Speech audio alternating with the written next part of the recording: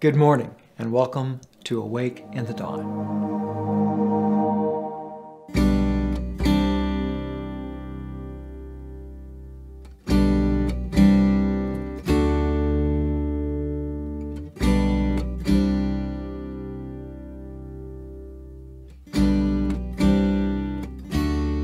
September 20th, He forgave our sins.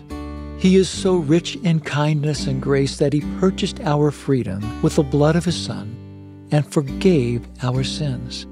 He has showered His kindness on us along with all wisdom and understanding. Ephesians chapter 1, verses 7 and 8.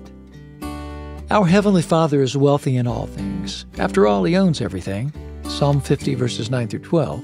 But how good is it to be reminded that He is rich in kindness and grace. What joy floods the heart as we are reminded of this truth found in today's Scripture.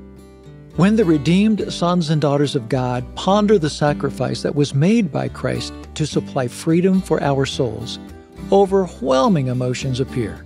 Christ died in our place for our sins, but He rose again so we might know forgiveness, received out of the Father's wealth of kindness and grace.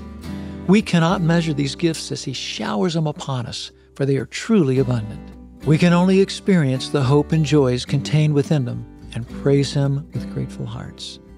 You have showered me with your kindness. You have overwhelmed me with your love, your mercy, and your grace. Lord, I thank You for your forgiveness, for choosing to give me life when death was what I deserved. Thank You, Father, for your rescue. Amen. And forgive us our sins as we have forgiven those who sin against us.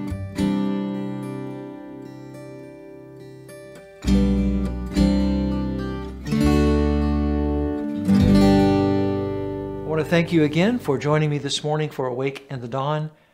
Please, I encourage you to go to awakeinthedawn.com, take a look at the ministry tools that we have available for you.